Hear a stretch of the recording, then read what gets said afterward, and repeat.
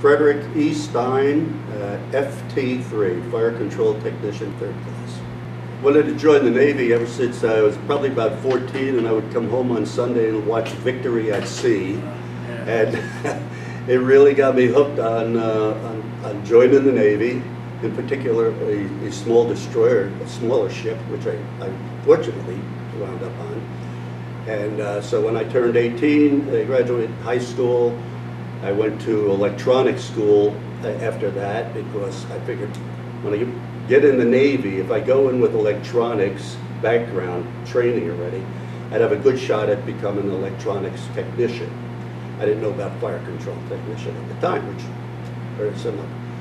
So that's what I did. I joined the reserve program, which was 1 year of active reserves. Once a week you go to the armory and learn about the ships and rules, etc. And then after a year of that, you go on active duty.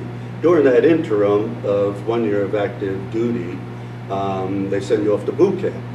Before I wound up in boot camp, part of the reserve center's duty was to give you an aptitude test. Exactly to find out, you know, should you go deck force, or should you fix radars, or, you know, what's your aptitude? And it was very similar to many other aptitude tests, SAT course or whatever. And I was very good in electronics because I was going to electronics school on my own as a civilian. So I rated high there, and they recommended that I would go into electronics of some sort, ET. As I said, I didn't know FT at the time. So that's how we got positioned as to where the Navy would want you. They also asked you, what did you want? And I said, I want a small ship, I want a destroyer, I want to get to know people on the ship, I want to be part of a group of 8 or 10 in my division. I didn't want an aircraft carrier with 5,000 people on board. You may never see someone from fore to aft, even if you run into them later on in life.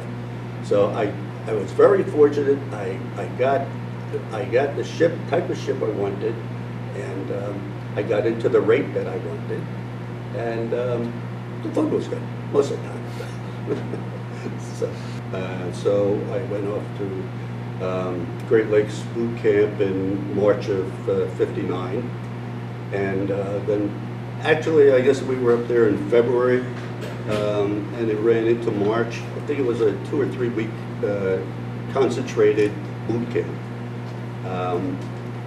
I guess the main thing about boot camp was you got to learn how to shower with 50 guys, and also how to march in line without tripping over one another. But the main thing they wanted us to learn was firefighting, because on a ship you have a fire, you lose the ship. So most of that time was training in firefighting, high pressure hoses, what nozzles to use, etc. And really needed like 2 or 3 guys on those things. They would just whip around and could kill someone. So boot camp was very cold. It was up in the Great Lakes. Chicago is a windy city, and it certainly was. So it was not really a vacation area. Living quarters were barracks, just like I guess an army barrack would be. Cots, you know, probably 3, 4 cots high. Not too much unlike when we're on the destroyer. Our cots were held up by chain, and there was about 4 high, and